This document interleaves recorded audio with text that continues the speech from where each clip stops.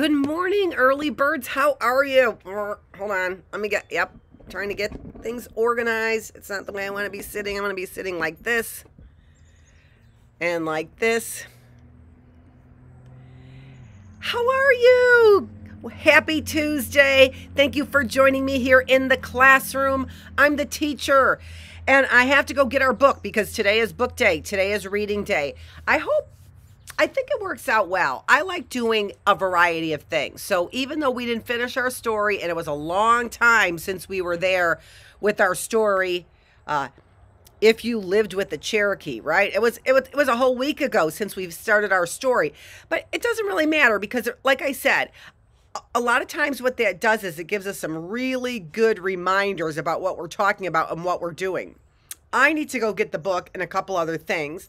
I got here on time, pretty much on time. So I was here. I was opening up everything on time. And I have a horrible signal. Of course I have a horrible signal. Lucy, sit over here. Sit down. Lucy, sit. Right here. Otherwise you're going to go inside. I put her basket down here now for her. Look, I'll show you. And so now she's sitting outside, and she's so good because she's still staying right here on the porch. But there's her little basket. There she is. There's little Lucy. There's her little basket that I brought out here. And yesterday she sat on the porch with me all day long. She just sat there while the workers were over here working. I left the door open. She could go in or out if she wants to. While the workers are over here working, right, on building the new house, watch the mysteries. It's not a big deal, but it's kind of a cool deal. I wish I would have, I was going to start our early bird classroom today upstairs so you could see that whole thing. Maybe I'll finish it upstairs. I don't know. We'll see. Or maybe I'll just probably show you tomorrow because tomorrow's our science and math day. And then on Thursday, we have our phonics day. All right, so let me go get you the Cherokee book because I did not bring the Cherokee book out here. And just keeping an eye on Lucy here, juggling all kinds of things. I'll be right back. I'll let you see the beautiful lake out there, although I don't care for the orange fence that they have there. It's not the best view right there. But it's still a pretty good view. It's hard to complain. I'll be right back. Xfinity. Why do I have a fall colored signal instead of a summer colored signal? Green. Red and orange. That's all I see. Red and orange. How many drop frames? Oh, what are we up to? Almost 10,000 drop frames. Nice job, Xfinity. Nice job.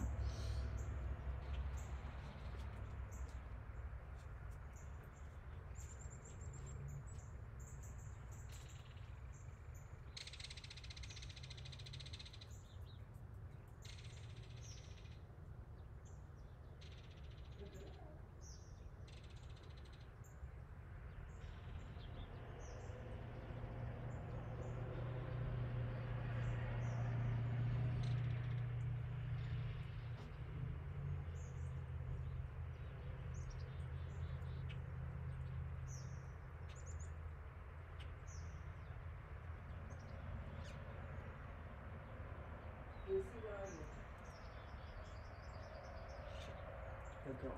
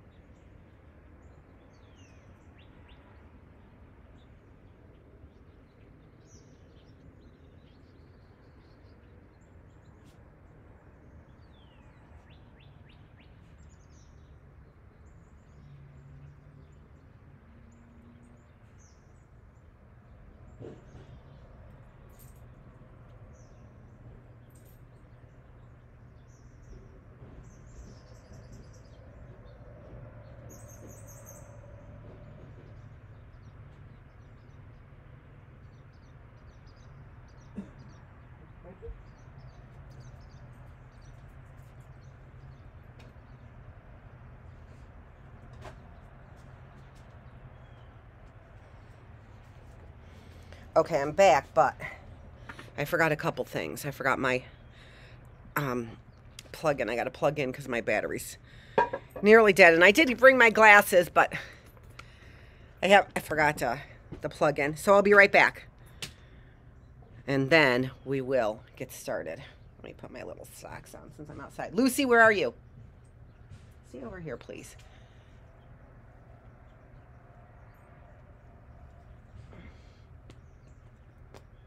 The workers might get a little noisy, which means we might have to switch things up, but hopefully not too noisy. They're usually not too noisy. Yesterday they did a lot of hammering and pounding, though. Come on, Lucy, up here.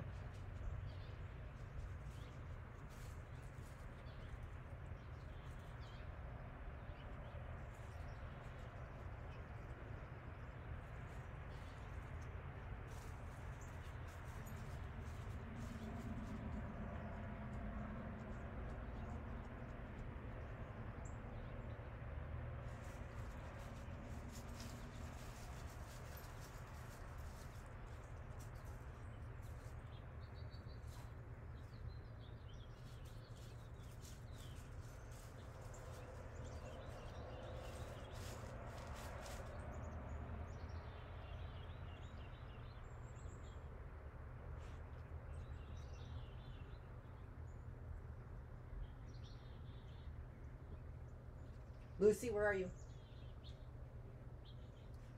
Lucy. Lucy. All right, sit down in your basket, honey, please. Okay, we are just about ready to get started. How often what do I say that usually 4 times before we get started? I don't know. Did you wash your face and brush your teeth in the morning? Remember, we have to keep ourselves clean. And in order to keep our teeth clean, we have to brush our teeth twice a day. The thing about brushing our teeth twice a day when we do it first thing in the morning and last thing at nighttime is we just brushed our teeth, right? We don't have any food in our teeth when we do it first thing in the morning. So have your breakfast. Some people are like, oh, breakfast is started by the cereal companies. No, breakfast, if I can trust the research says that children need breakfast in order to learn. And that's the reason why schools were forced to start providing breakfast for students. And it was a very good idea. Grades went up considerably. So children cannot learn when they are hungry. And remember, what was it that, I think it was Mifflin Gibbs, in the Mifflin Gibbs book on Hurry Freedom, said that there is no thing that is more far-reaching than nice teeth for a smile, right? So don't forget, if you brush your teeth twice a day, you do a good job. Try and do it for 2 minutes. Brush your teeth for 2 minutes and do it after breakfast. Don't do it the first thing in the morning, the last thing at night, because then you haven't you've taken care of your food one time or twice. You've taken care of it twice for the same amount of food, right? So maybe brush your teeth after breakfast. Remember, you shoot for 2 minutes of brushing teeth. 2 minutes. Let me go plug in.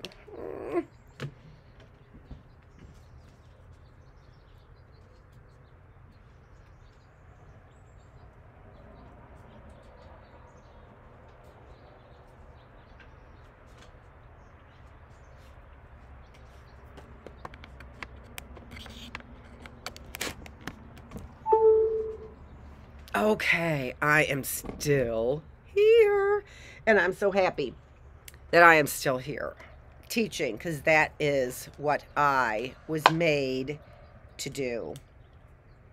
Even though I didn't know it when I was little, I was talking to some people, a woman whose name was Haley and another one whose name was Marissa, yesterday at the restaurant downtown Milford here, and I'm not saying the name of the restaurant because I'm not quite sure about the ownership yet. Most of those people there aren't telling me who they are. Like Anne. I don't think she's the Anne, but she is a Anne, who's Mary Ann from Fremont. But that's okay. It was delicious, and it was a really nice conversation with Haley and with Marissa. I was so happy to talk with them. So we were talking about, oh, I forgot what I was going to say. Let's get to our book about being a teacher. Lucy, in your basket. Come on. About being a teacher, and that I didn't really think I was going to be a teacher because I didn't have a lot of patience, and so I suppose being an online teacher is best suited for me. All my students love me. Didn't you know that? Look it. I can hear them. Yeah, that's the CPA guy I was looking for. A CPA guy, not so much a CPA guy, probably likely a fraud. Likely a fraud. Morris Braveheart, Doug Borman, Kristen Braveheart, Laura Woodward. There, your two houses would be a, okay, so just we're going to do a review of the pictures in the book, okay? Because we talked all about, well, we're going to do a review. So here is where the Cherokee Nation resided. Remember, we showed a map of all the different nations, Indian nations in the United States of America, and there were a lot. And I got to thinking about it, and I just am astounded at how many names. And that would be a great summer boredom buster, is to do, I think I said this, find out how many names in your state are American Indian names. Lucy, sit in your basket. Come on. How many of them are American Indian names? I know we have Muskegon, we have Pontiac, we have Algonac, we have Charlevoix, we have Cadillac, Grand Rapids, I'm almost sure was in it. I think almost every single town, there was Fremont, I grew up in, I think there was a Fremont tribe. I'm not sure. It seems to me that almost every single name of a town, is that it? Why would we have done that? Why would we have just eliminated all of the American Indians and then named every single? It's like this to me. It's like this. You can't ever forget, unless you change every single one of your town's names, and even states' names, Michigan, Arizona, those are names of Indian tribes. You would have to, it seems to me as if we were somehow forced to name all of our towns after Indian names, and they were like, you won't forget. You can never forget all of your town's names. All of them. I don't know. Who are the Cherokee? So we talked about who are the Cherokee. We read it. Here is the timeline that they were going to be talking about. So this part of the book is all about from 1740 to 1837.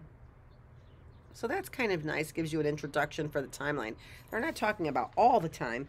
I think they're talking about now. What kind of story would they have? I don't know.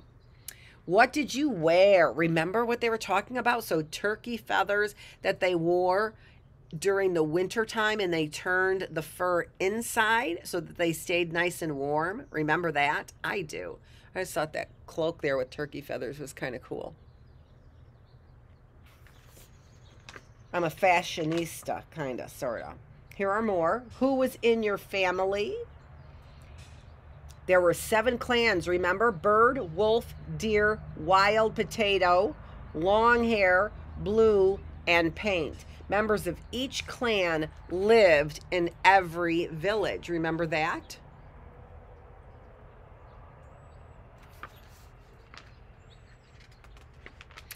How did people get married? The bride gave the groom an ear of corn, and the groom would send deer meat to the girl's family. Remember that? I didn't. I just reread it. How did you get your name? You could have several different names, one that your parents picked, one that you picked, all throughout your life, right? To describe who you are at that point. I certainly wouldn't have been called a teacher. Now I am, right? In my early life, but now I am. Lucy, get over here right now. Lucy, march.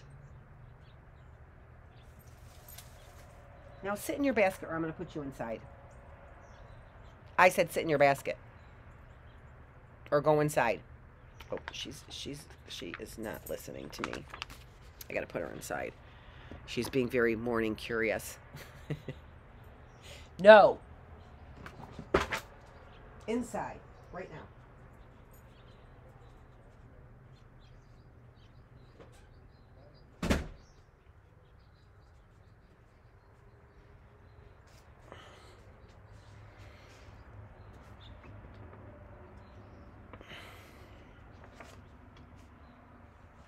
Yeah, tax accountant, I started asking him questions. He's like, well, you seem dissatisfied, so we're going to drop you, just like Essential Family Chiropractor did. Just like somebody else did. We don't like you, so we're going to drop you. Or you don't seem happy, we're going to drop you. That's the customer service you get right now. What would your house be like? So you would live in two different houses with your large family. One house would be your home in the hot summer months. Your winter home would be nearby. Isn't that awesome? So summer homes and winter homes.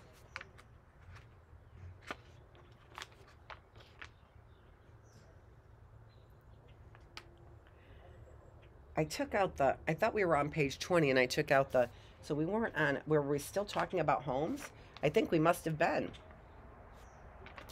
But let's read this. Your summer home might be made entirely of logs, or it might be made of small trees and stalks of switchgrass, tall bamboo-like cane grass that grew near the river. Posts cut from trees made the frame of the house, and stalks of dry cane were woven between the posts to make the walls. The cane was then covered with a thin layer of mud. The door of your summer house was deerskin that could be pulled back to let in sunlight and cool breezes. There was a roof made of tree bark shingles and a hole to let out smoke from the fireplace that was in the center of the house. Hopefully it won't get too noisy. I might have to move. We'll see. Your bed would be at one end along with your family's beds. The bed frames were made of woven cane stalks held up by wooden posts. Pine boughs or moss were placed under a woven grass mat for soft bedding like a mattress. Beaver, otter, or buffalo skin blankets kept you warm. Your father's weapons would hang from a wall within easy reach should enemies attack. There would be plenty of room in your summer house for you to weave baskets, repair weapons, or make new deerskin clothes. I'm going to move this up a little bit.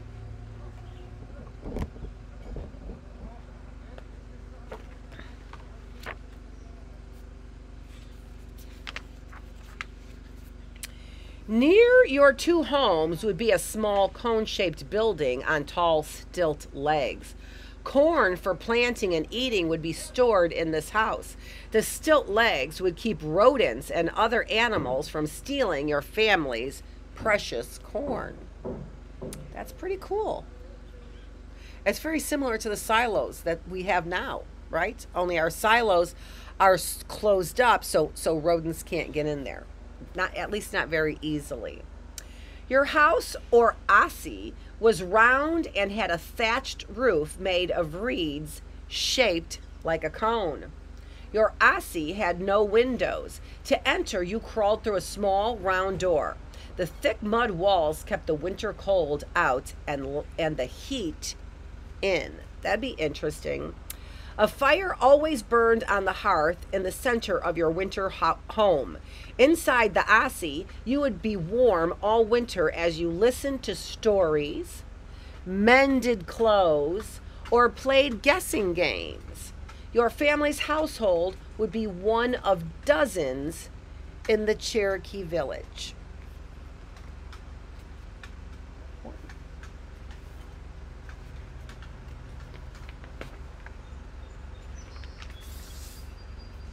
What was a Cherokee village like? Your village might have 200 or 400, 200 to 400 or more people living in it. The village would be one of the 60 to 80 villages stretching along rivers in the Cherokee County. Look at that great picture there. That's an awesome picture. The rivers gave you fish to eat and fresh water for drinking and bathing, and the cane used to make buildings and many things you needed, such as beds, baskets, and fishing traps. The rivers were also the roads on which you would canoe to visit another Cherokee village. Now it's going to get noisy. That's okay. They got to do their work. It's you do your work.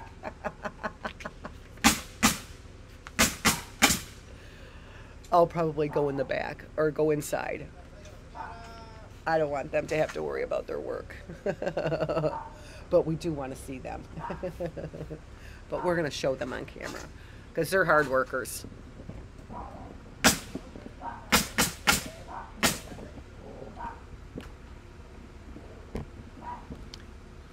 And we'll kind of go upstairs a little bit. And maybe we'll just take a quick look. But for sure tomorrow we'll take a quick look. Okay, I don't want to bother them, and I don't want them to feel like they're bothering me. I'm going to keep reading though.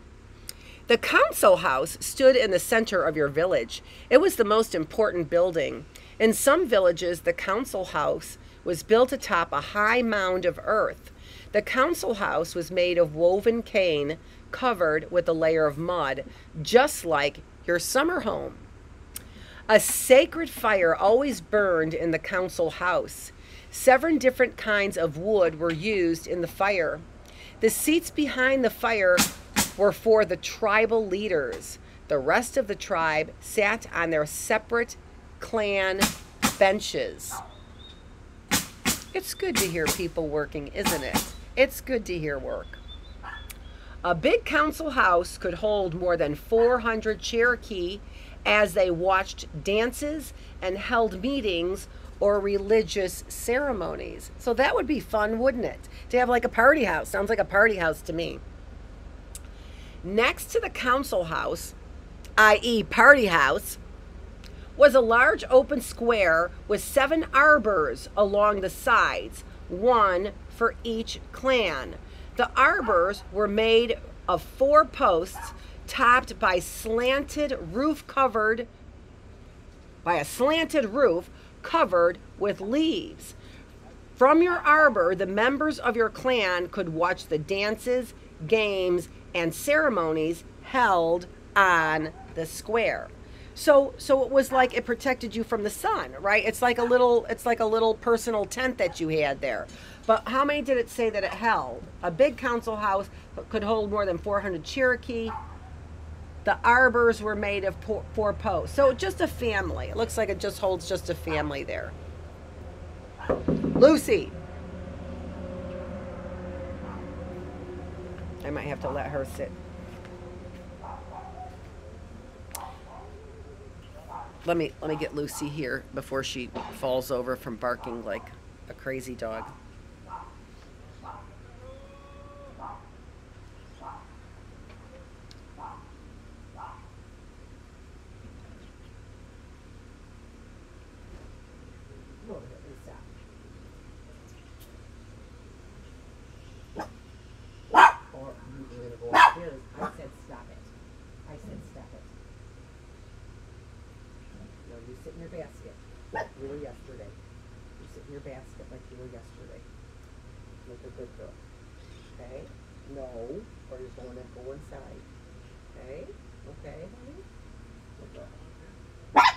I said no. I said no. Good girl. Good girl. Sit in your basket, I said. Or you're going to go inside. In your basket. She's doing a good job. Sorry you have to see all that on the air. Lucy, you're going to go inside or sit in your... Good girl. Sit in your basket. She's doing pretty good. I'll probably have to stop in a minute. The summer and winter family houses were built beyond the square, but not far away. According to Cherokee tradition, a home should be close enough for you to hear a drum beaten on the square. Your mother would have a small family garden near your house, but most of the corn you ate was grown in the big village cornfield. The field would be in a valley with rich soil and lots of water. All the women and girls helped take care of this cornfield. The fields and forests surrounding your village were free for anyone to hunt in or explore. Many Cherokee villages had a tall wall of pointed wooden posts surrounding them. This wall helped keep wild animals and enemies out of the village. So, Lucy, sit down. So fellow tribes could be enemies as well, right? So that's kind of interesting. I wonder if we're going to read about warring tribes. How they got along with other tribes. We'll see. Who were the village leaders? Each village had 2 chiefs, one for peace and one for war. How about that? 2 chiefs. I did not know that. The white chief, or peace chief, helped with religious ceremonies. He also made sure people got along. He dressed in white deerskins to show who he was.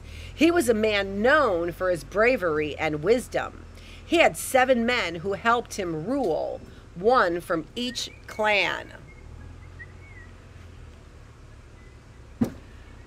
The war chief or red chief, was in charge only in times of war.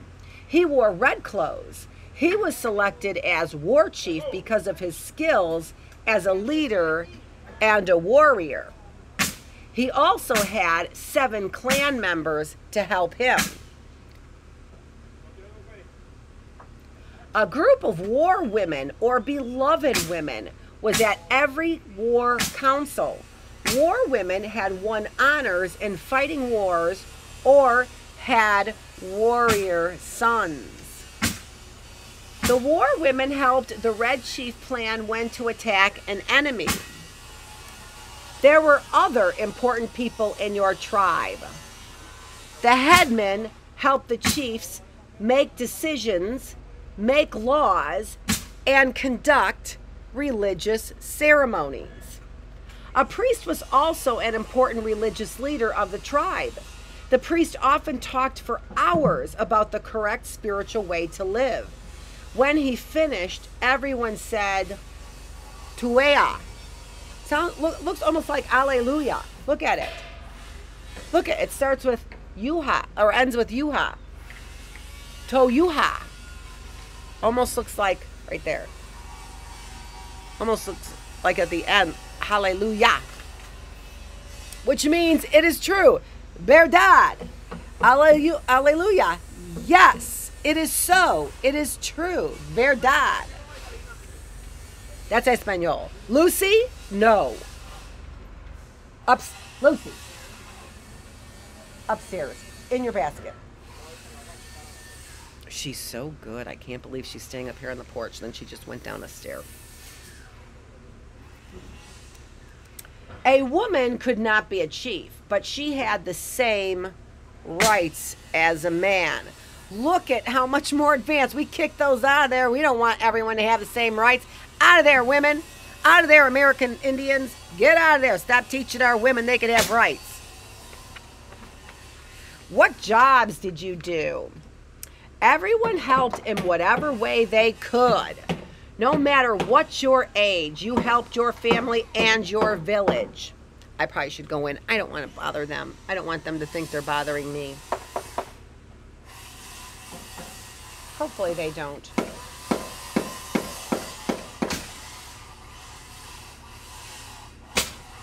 Everyone helped in whatever way they could. No matter what your age, you helped your family and your village. If you were a girl, you would help the women plant and harvest the village's corn. You would help your mother in your family's garden. Your mother would teach you which mushrooms, berries, and nuts were safe to pick. I don't know that. I saw a mushroom the other day. Who knows? Who knows if you can eat it? I don't. Lucy's sniffing around. Berries. Do you know what berries you can eat? Because bears do.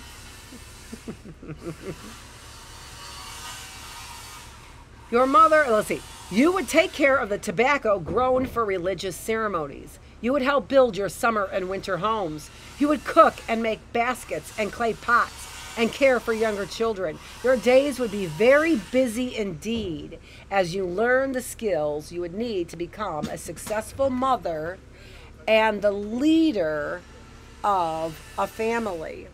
Look at how much respect the women got. No wonder they wanted us out of there, or that us. No wonder they wanted them out of there. We don't respect our women. What are you doing? That's silliness.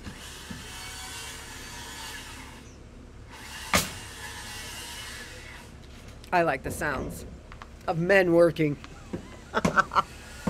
A boy's day would be busy too, as he learned the skills needed to make him a strong Cherokee warrior. Boys would be taught by their mother's brother. Boys would be taught by their mother's brother. Remember what we said.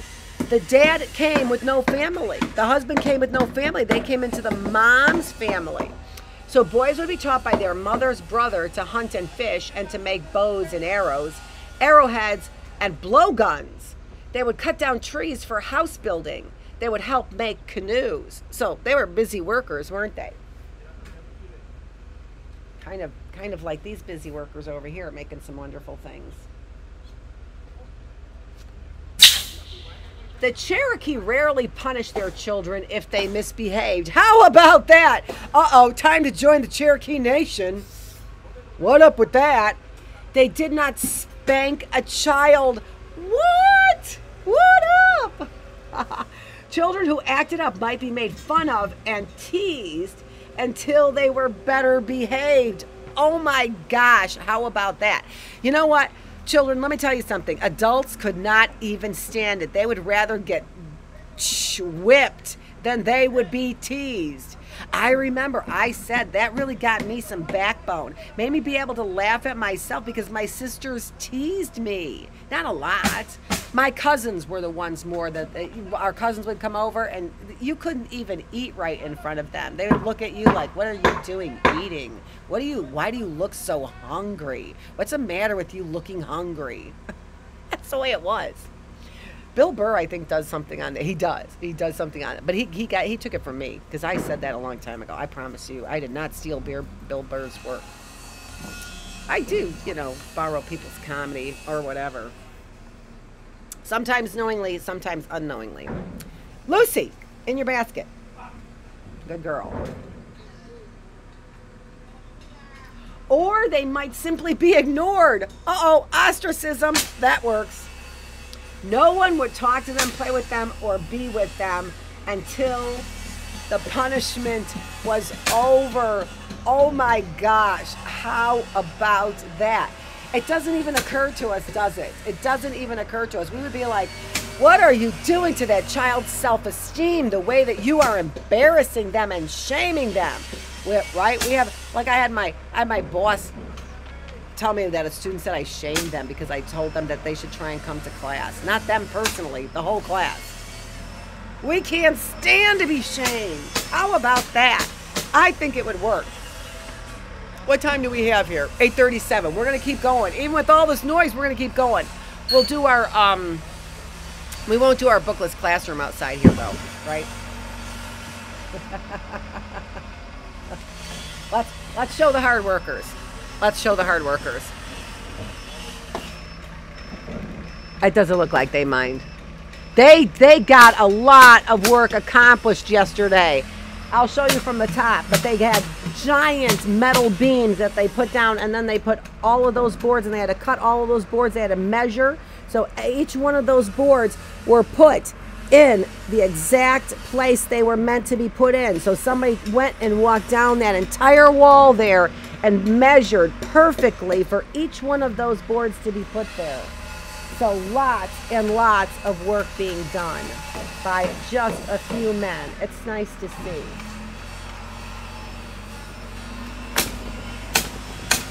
Okay.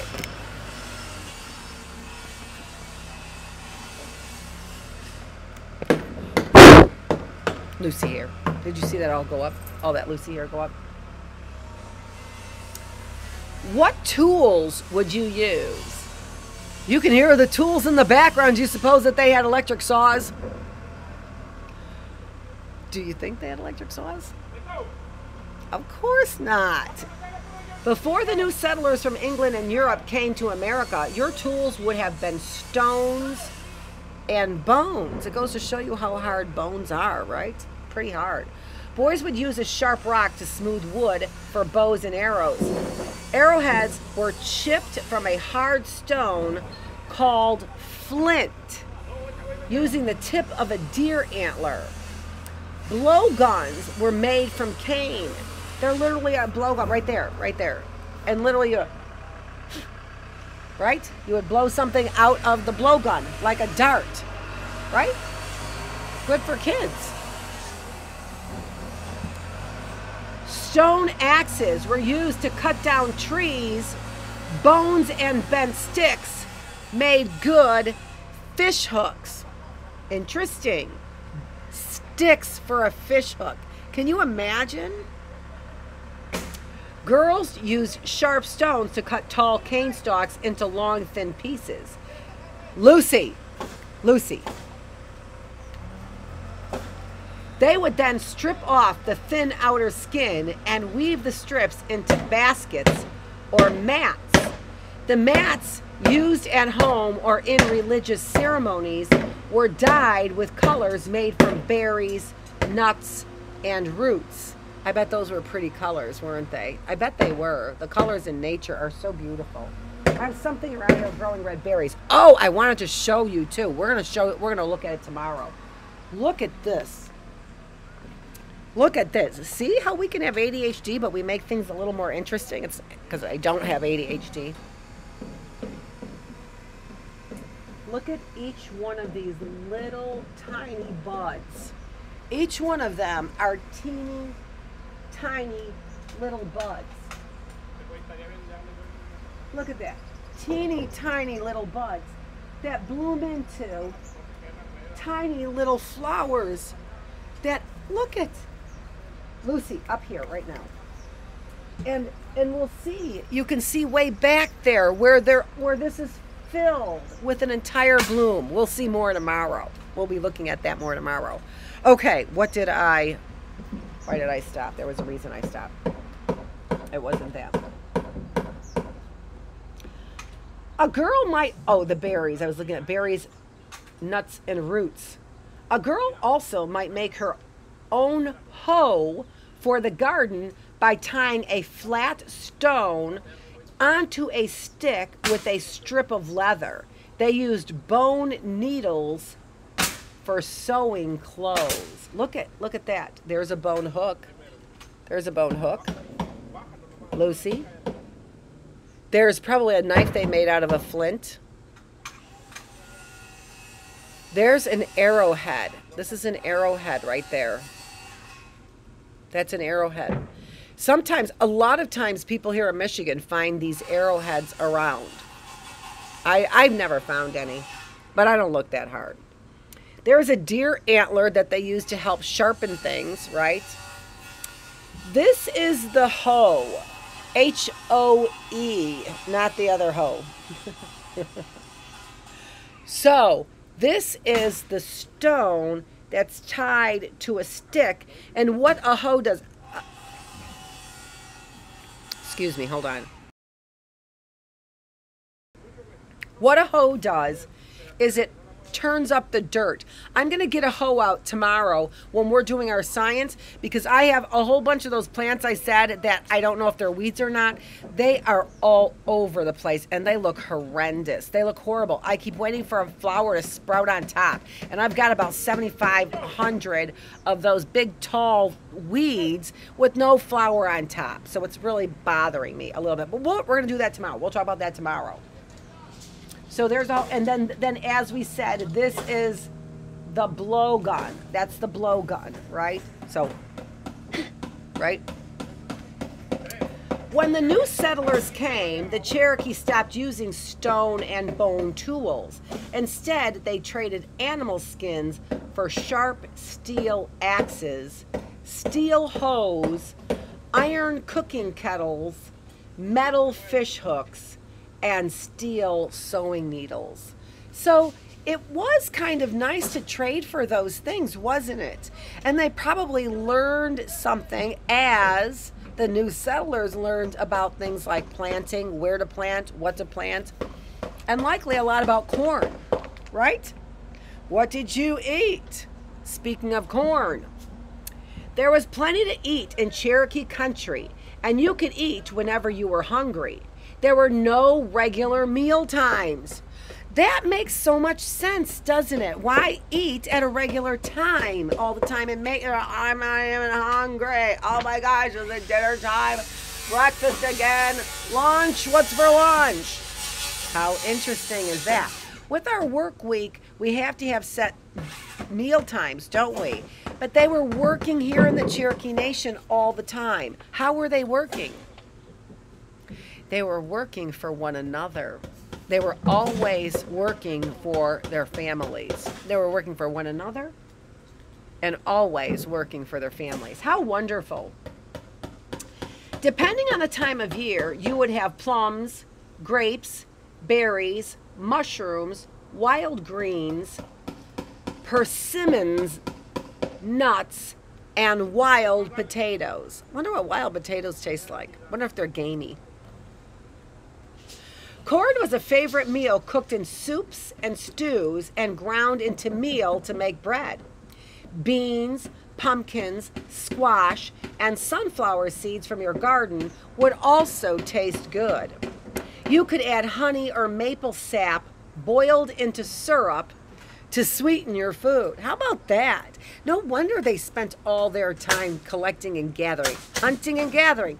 That's where they got the names hunter-gatherers. That's what they spent all their time doing, hunting and gathering. Meat came from the animals of the forests, meadows, and streams. Deer, bear, elk, buffalo, squirrels, birds, frogs, fish, mussels, and crayfish. How did you hunt and fish?